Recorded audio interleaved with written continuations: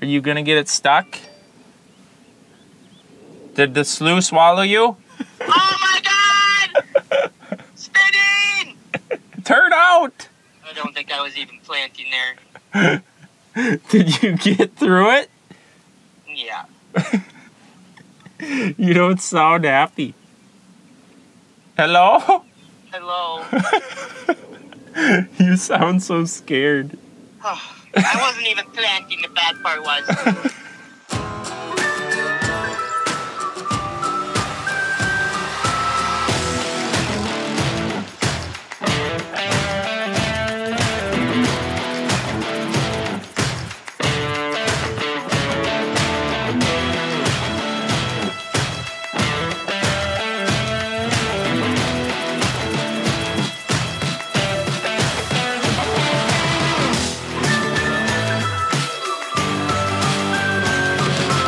Welcome back, guys. Welcome back. Dad's out land rolling. Brody's planting black turtle beans, and me and Randy, we got all the ground worked, so we're gonna go start checking on wet spots. So I'm gonna take this side by side out, go check a couple of the cornfields that we kind of started on, see if the wet spots in those fields are good enough to go start hitting, drying them out, get some fertilizer on them maybe.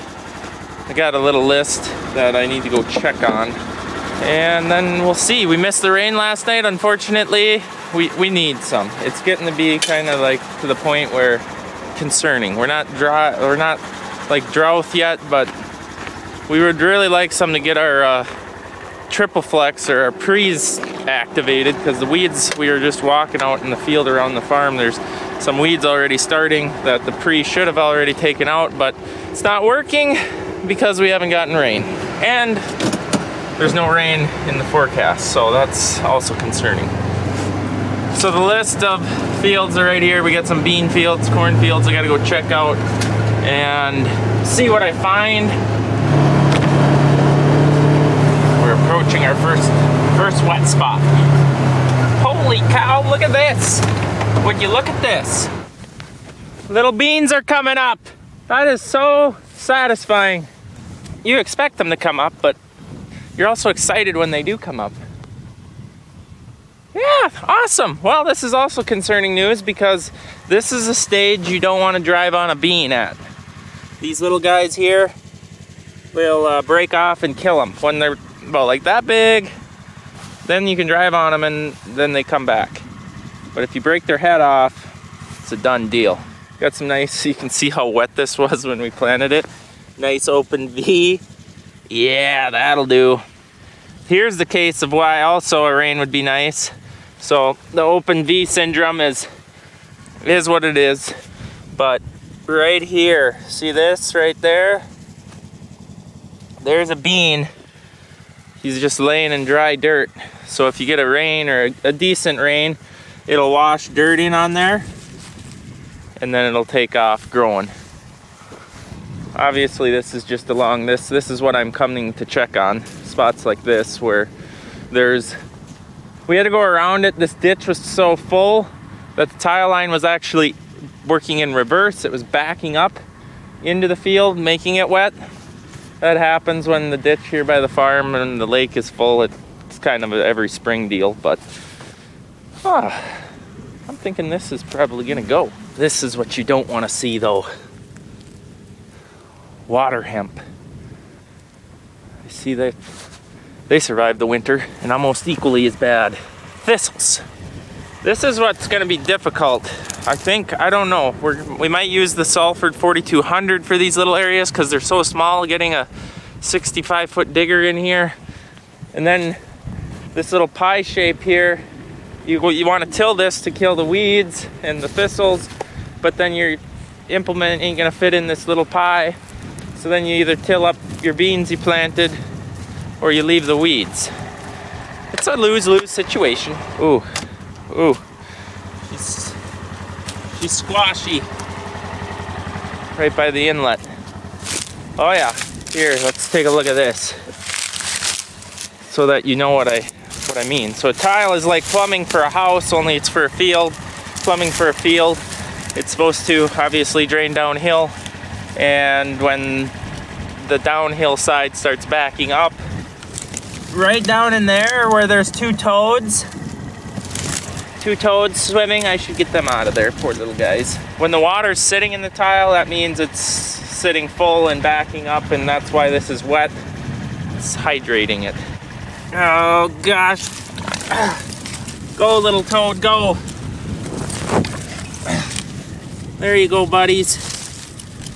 Don't go back in there, because that was gross. Did my good deed for the day. Well, after evaluating this spot, probably could mud it in, but we might just wait. Might just wait. Nothing but good weather. No rain in the forecast, which is good and bad, but it's what it is. Here's another one. Another little, I don't know, like 60-foot wide little spot. This is what we get to do now for the next few days or whenever stuff's ready, is literally drive around and fill in spots like this. This one's also doing the same thing. That's not ideal.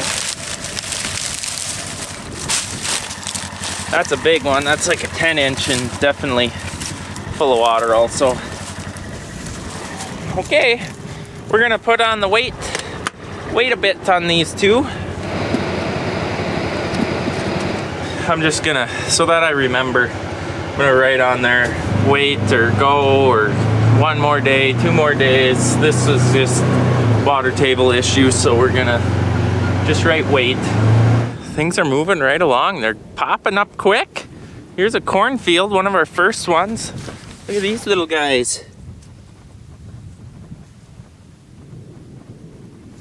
Yeah, coming along. This was planted a week after this field. It's because it's a little bit wetter down there. I just checked down there. Water table, no go. Absolute no go on that one. That was, I didn't even drive in it. Yeah, that looks pretty good. I think I found some touch-up work here along the grove right here. I'll stop, show you. So you can see, grove was full of snow, weeping out down here, 120, maybe 200 feet down at that end, wrapped up around this corner, and then along this edge. This is a 300-acre field. You're not gonna wait for this little patch to get ready when you can do 95% of the field. And this is the case on a lot of the farms where the wet spots were related to this issue. But that's just due to excessive snowfall this winter. I found one, we can touch this up. But Brody's gotta finish planting black turtle beans first. Oh, you see the dandelions are having a good year. Look at that. They weren't such a nuisance, they sure are pretty. Oh my, this is not good. This is bad. This is that grove site that we took out last summer, or one of them. Look at the weed pressure. It's lamb's quarter. We're gonna have to spray this before the rest of the field, like just do this 2 acres. That's not good, writing it down. Here's our land roller we're trying to sell. I guess that means we liked our demo. I don't know, we'll see. I might have a guy coming to look at it, but it's a bad time to try to sell a land roller when everyone's out planting. Are you gonna get it stuck?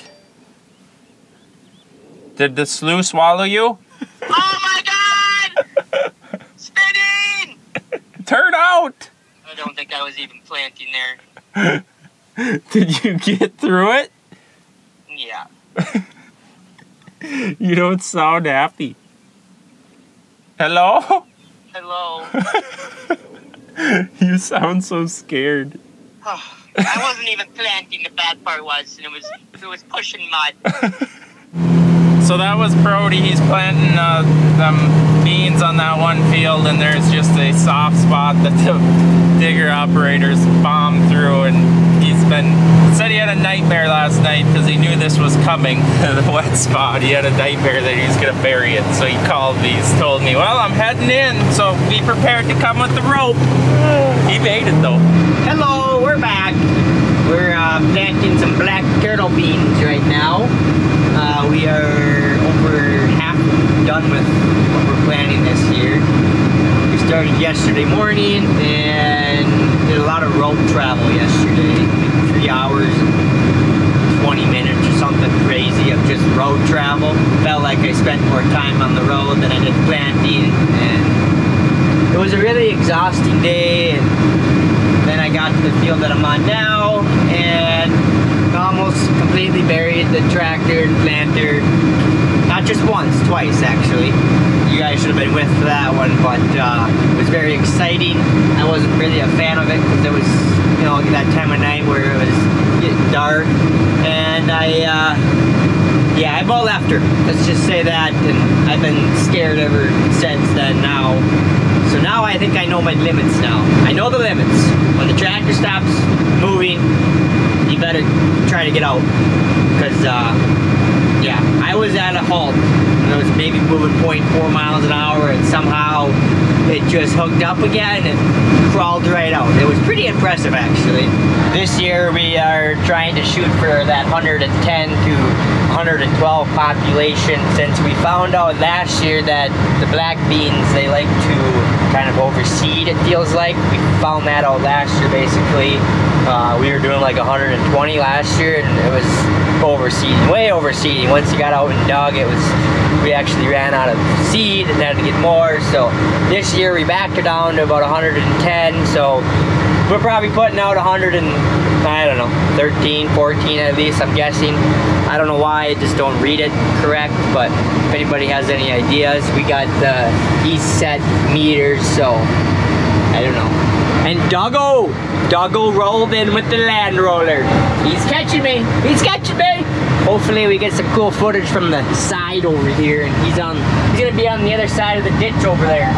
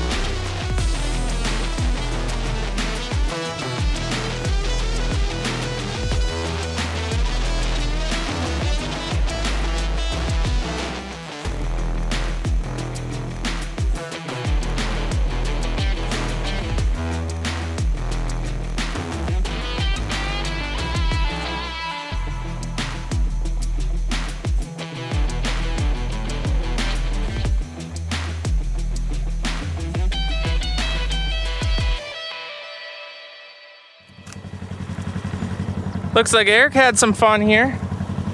It's a 3-wheel floater and he was sideways. The one wheel was following the front wheel.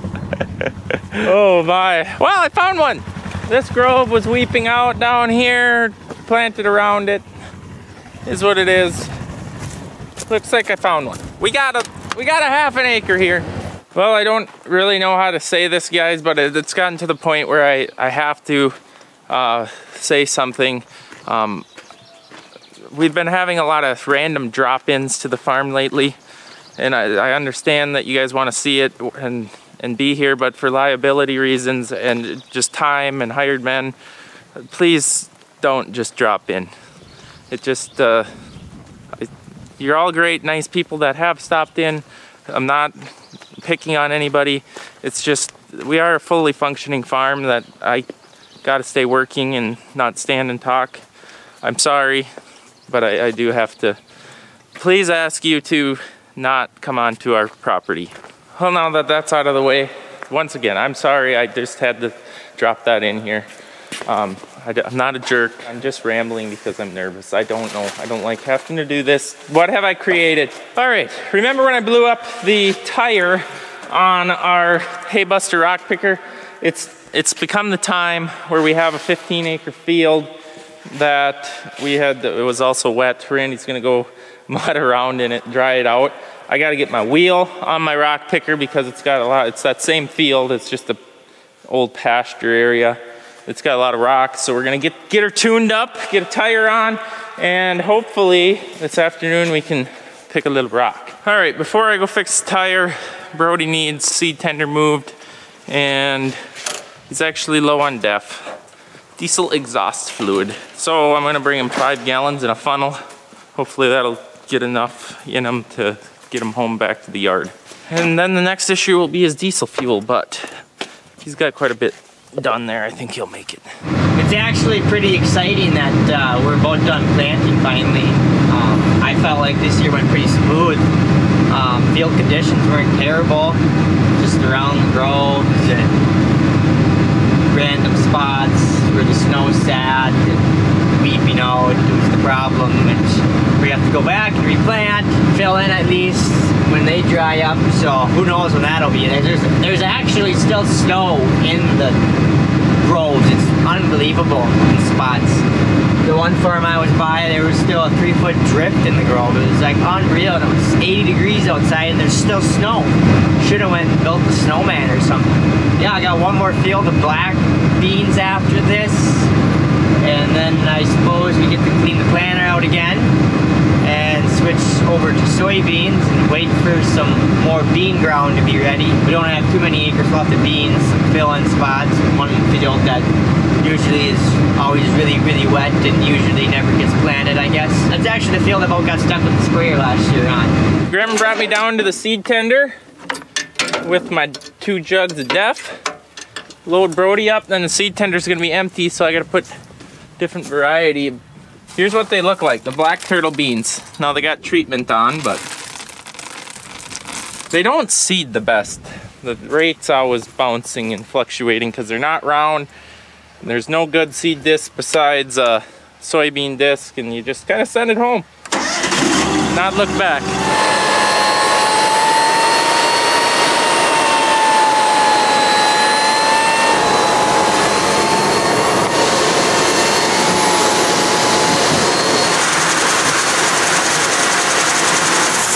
Brody's putting DEF on right now with 2.5 gallon jugs.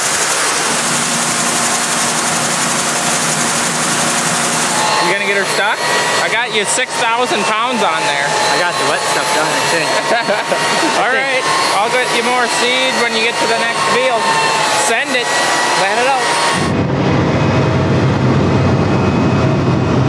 I just threw my steak wrap in the Hot Logic. If you guys don't have one of them, I suggest one. Them are a lifesaver. You get a hot meal, plug it in, and she cooks.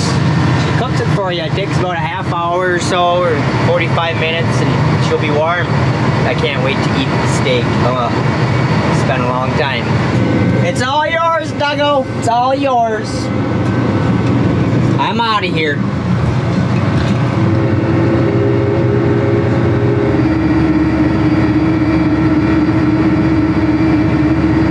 Oh, I remember that day.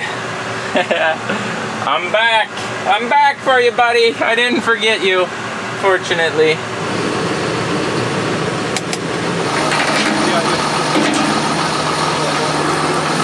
So we're just gonna use the tractor to lift it up and put the tire on rather than that jack that pushed in the ground. Holy cow, that's heavy. Wow.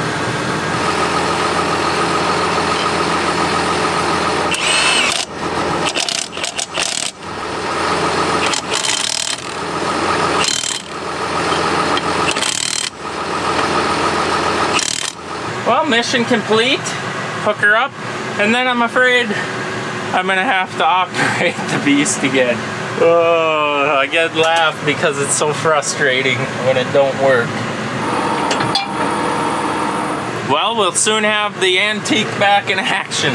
My wheel is on, hoses are on, no blown ones yet, hopefully never. Let's go pick some rock. They're yielding really, really good. What? They're really coming in. Pick and clean. Oh, she's working like a dream. Working like a dream. We need a high speed one of these. This is so slow, you gotta go 2.2 miles an hour, which is actually maybe still too fast. If you go too fast, they dump out of that wheel too far, and then they'll actually start coming around. Man, it's gonna take long to fill up my little bucket. The basket on this thing should be 3 times the size.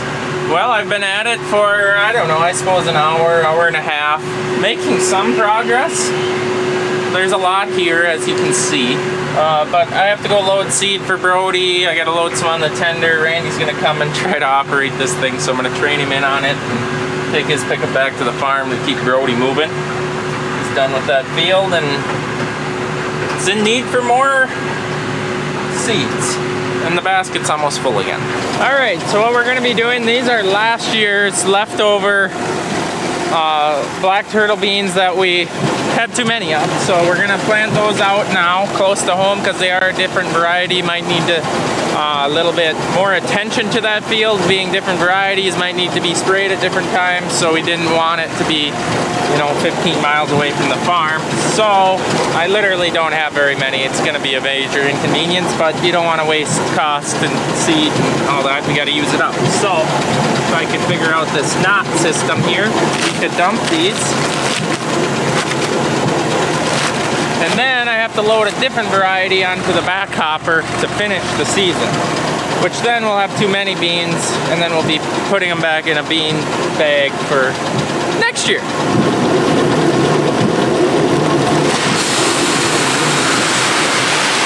Waste of time is what this is. There's hardly any in there. Well, that was 2,100 pounds. Ah.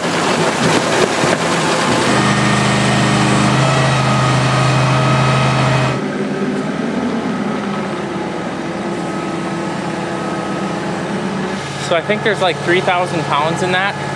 This is just a fabric bag. I don't understand how those straps work to hold that. It looks like it would rip. I'm always very, very gentle with those because it would be a lot of expense if it ripped the bag open. And it is, I mean, tight. Crazy. I hate bags. Did I mention that? I hate the bags. The boxes are so much nicer.